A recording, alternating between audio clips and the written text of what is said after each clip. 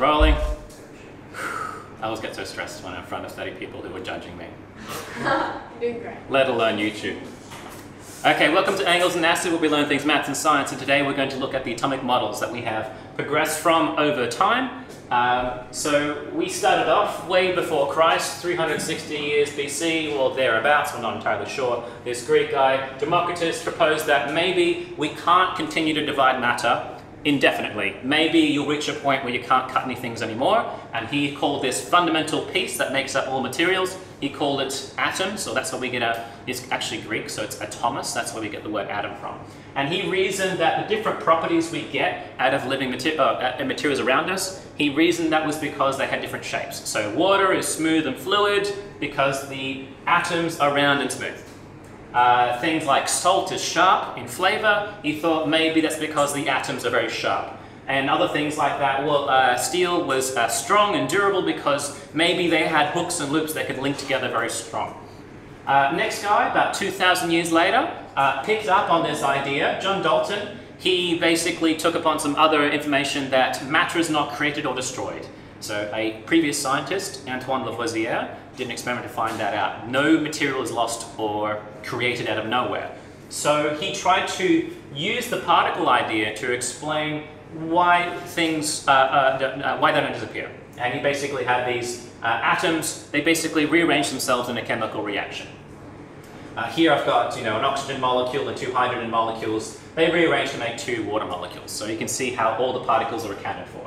He also had some other ideas, like they're all hard spheres, so they're no longer funny shapes. They form nice whole number ratios with each other to make these compounds as well. But the main thing is basically rearranging balls. He's also known as proposing the billiard ball model. So this is the nickname. And that's because these spheres are like a billiard ball.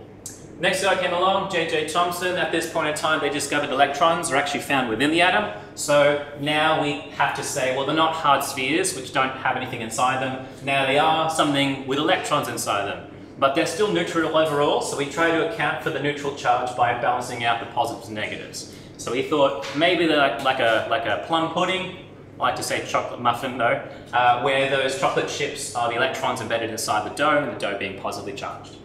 And that was his idea. The next guy we had, Rutherford, he said, oh, let's just blast some gold foil with some radioactive material and see what happens. And so he fired alpha particles, which are basically very similar to a helium atom, just without electrons on it. So it's just a helium nucleus being flung into a very, very thin piece of gold foil, and he had a piece of film behind it to see where all those particles ended up. Most of them went straight through. So he said, okay, maybe atoms aren't like muffins after all. Maybe they're mostly empty space. And in fact, some of those alpha particles slammed into the gold foil and came straight back again. And so by deduction, he sort of theorized that the middle must be very small, because that means most of those things went straight through. He also theorized that the center of these atoms must be very dense, very hard, and very positively charged to repel those alpha particles back again. So he proposed there was a middle bit, and he called that middle bit the nucleus. So that's where we get the modern day nucleus from. Something in the middle. And obviously, he didn't have any idea where the electrons were, so we said, they're probably just somewhere on the outside. I think his model, and I have to check my notes, I think he proposed his model as called the planetary model. Let me just check that. Yes. Okay, so we nicknamed that the planetary model since it looks like we have like a central sun, and all the planets are very much like the electrons orbiting somewhere on the outside, just not sure where they are. And this one here is the plum pudding. Next we have Niels Bohr, which we were just talking about last lesson.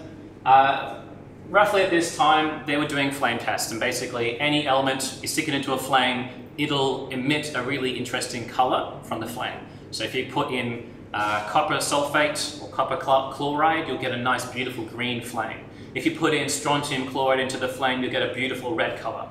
And same is true for many other elements. In fact, every element has a very characteristic collection of colors. So if you can imagine, you mix a few colors together to make brown, you make a few colors to make skin tone.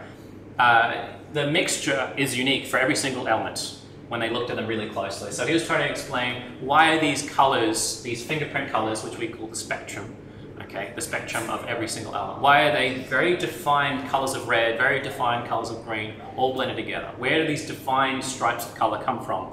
He reckoned it's probably because electrons behave in very defined orbits, which he called energy levels. So if you give them energy in the flame, these electrons can pop out of their ground state. Ground state is when these electrons are as close as they can be to the middle.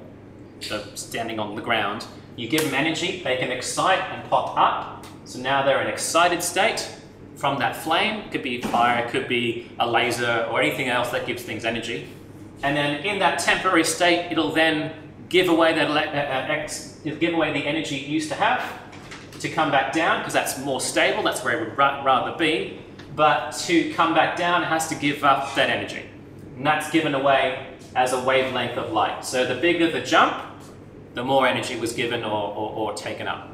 So if it jumped up really, really high, it's absorbed a lot of energy. And if it jumps down again in one big leap, it's going to be a high frequency, a high energy wave of light, which would be more like violet. If it had a very small jump, very small amount of energy difference between those two levels of energy, therefore you get a low frequency, a low energy wave of light, would be more like red or infrared. And so he was trying to explain why hydrogen has its particular color pattern. It wasn't perfect. He was much less wrong than Ernest, but it still couldn't explain any other element on the list. It worked for hydrogen, but none of the other elements on the periodic table could be explained perfectly by this idea. Further on along in the story, we have James Chadwick. He didn't really propose a model per se. Oh, sorry, Niels Bohr probably has a model nickname. I just call it the Bohr model, but it's probably called something else. The Bohr model. Okay, so Bohr model, that's easy to remember, yeah? Okay. Chadwick isn't really nominated to be he didn't propose a new model idea. He just found that there's more stuff in the middle. He found that the nucleus, which we originally thought was just a single thing that's positive, he found that inside that nucleus there are neutral charges. The way he found that out is he was doing a very similar experiment to Ernest. Remember that gold foil? So he's bombarding, instead of gold, he chose beryllium. It's a much lighter element. And as he flung these alpha particles into it, he knocked out other particles on the other side of the film. And then he sort of did some tests to figure out, does it have a charge? Is it affected by magnets? And it is affected by nothing. So whatever came out the other side of beryllium had no effect on magnetism, no effect with electric field. So he said, okay, must be some neutral things in there that we've just knocked out. So maybe the middle has neutral things in it, which he called the neutrons. And so we just added it into the Bohr model. Now I think some people, maybe this class or the other class, are asking, what's the next model? Is that the best model we have? Is that accurate? The answer is no. That's not the best we have. That's not the most accurate. The next thing we went from there is at 1926, which is somewhere between Bohr and Chadwick. We have Erwin Schrodinger. Erwin Schrodinger. Have you heard of the famous story of Schrodinger's cat? Have you heard that one? No. You haven't heard of Schrodinger's cat? No. Oh, I'll leave it for another day. No, but Schrodinger did some maths, okay? He basically combined two physicists' idea. One of them is Max Planck, and I think de Broglie as well. He combined those two physicists' ideas together. He also combined Einstein's ideas together. And he proposed that with some mathematics, it turns out that the electrons don't behave nice and neatly in orbits, unfortunately. We found that we can't really tell exactly where they are. We can't tell them exactly where they're going. So what's left is a mathematical calculation of where the electron probably is. Okay?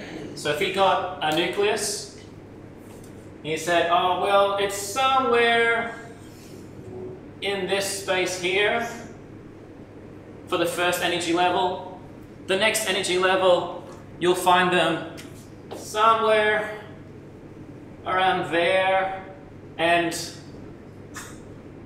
there, and there, and there. So eventually you get this really weird overlapping idea, three-dimensional shapes, okay, where obviously the more dense I've drawn it in, the more probable you'll find the electrons in there. So it becomes a map of probability of where those electrons will be found. This is called the quantum mechanical model, or quantum mechanics. You might have heard that before. So some people call it quantum model or quantum mechanical model. Question is, do you need to know this one for your test? Absolutely not. Grade 11, students who take chemistry as a specialty subject, they will study this. Okay. The Bohr model combined with James Chadwick's neutron, that is plenty good for 70–80% of chemistry. All right. It does very well for most things that you'll encounter. So definitely all you need to know for grade 9, all you need to know for grade 10, the Bohr model idea will do just fine. When you get to grade 11, you'll find the limits of the Bohr model. You can't really draw atoms much bigger than calcium on the list, because that's where the Bohr model style starts to break down. And I'll show you what that means when we do some practice problems. But that's basically the video, guys. Hope you enjoyed it, and catch you next time.